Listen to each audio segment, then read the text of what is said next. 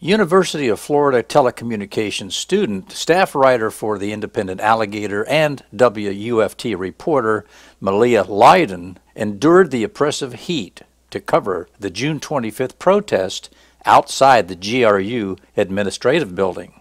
She posted the story on her Twitter account almost immediately, including a proclamation of grievances demanding that Mayor Lauren Poe resign from the city commission. The Utility Advisory Board meeting was uneventful. However, Attorney Nathan Skopp attended the meeting to comment as expert witness in order to protect the public interest. With expensive biomass power. It was the worst utility contract in the country, paying 4 times the market rate for electricity. Now the poor can't afford to turn on their air conditioners. They're living in mold-infested homes.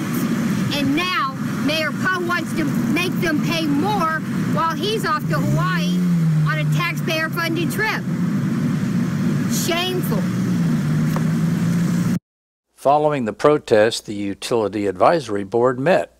At the meeting, board members like Carla Miles talk about the importance of increasing community engagement to ensure residents feel acknowledged and heard.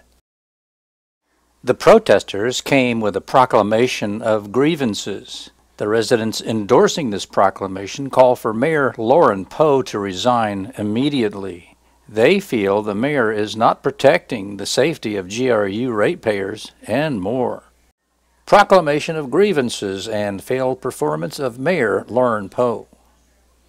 Whereas the mayor has abandoned his sworn oath to protect the safety of Gainesville citizens, GRU ratepayers, and property owners by imposing unnecessary increases in utility rates, property and fire assessment taxes in order to fund catered meals, junkets, and various extravagances, and whereas the mayor has demonstrated contempt and disdain for members of the public who attempt to ask questions and has sought to change the rules for citizen comment at city commission meetings in order to silence and castigate his critics. And whereas the mayor's choice for interim city manager fails to inspire confidence with a record of financial cover-up when she was fired from her Birmingham job as chief of staff to Larry Langford in order to restore confidence in government related to a $20 million international financial scandal.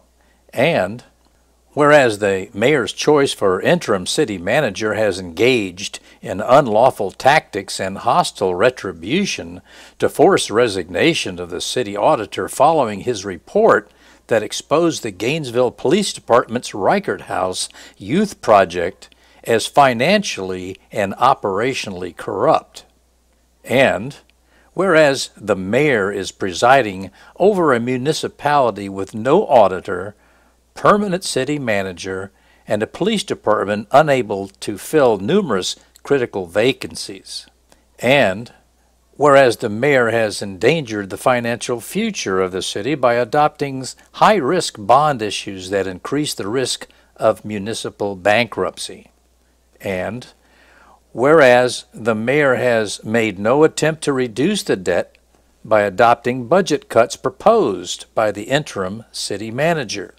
And whereas the mayor has encumbered the city with unnecessary debt and atmospheric pollution by attending a lavish and unnecessary U.S. Mayor's Conference in Honolulu, Hawaii, located outside the continental United States. And whereas the mayor has demonstrated stark hypocrisy and disregard for his alleged position on biomass generation as a solution to global warming, when he embraced round-trip airline travel to transit a distance of over 9,000 miles, generating an inordinate tonnage of carbon dioxide gases. And whereas the Conference of Mayors has unacceptably partnered with the Anti-Defamation League to suppress constitutionally guaranteed First Amendment criticism of Israel. Now, therefore, by the authority of Gainesville residents who endorsed this proclamation of grievances, hereby call for the immediate resignation of Lauren Poe as mayor of the city of Gainesville, Florida.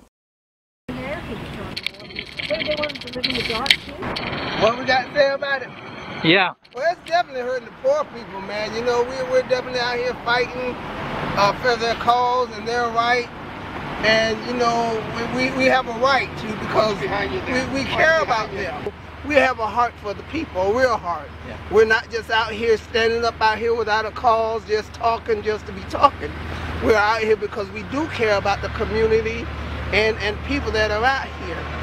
So, you know, as long as we are out here helping make a cause and letting the people see it and know it, and that we do care, they do see that somebody is out here helping make a positive change for the city of Gainesville and how we can make a difference. We did this a few years ago and got some people from the east side involved in speaking out. And the feeling I got was that the people who have been in debt to GRU so much, they're afraid to speak out because they've been blackmailed by the system, because they're afraid something bad will happen if they speak out, and they still got cash due on their bills.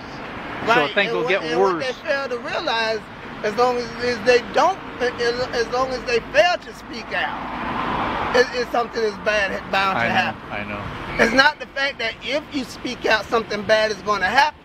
You need to speak out because you are concerned. Yeah. You are a part of the community. Yeah. You know, whether you on Clay Electric or GRU, the fact that it's hurting other people is not helping you any because you on Clay Electric. Clay Electric could have the same problem sometime soon. Might. You know, so you need to be concerned. Yeah. Well, they won't have a biomass plant to pay off. Yeah. So your sign says pose on opium? Yeah, opium, other people's money. Oh, okay. I thought it was a drug. No. Well, money is a drug, isn't it? Huh? Money is a drug, isn't it? Oh yeah, most definitely. Especially when being taken out of your pocket and put it in other people's money. It's their drug. They sniff it right out. Yeah, they sniff it right on out. I love it. Yeah. All right. Well, we got some biomass signs here. Okay. Are you recording that? Yeah. Do you mind? I don't care. Okay.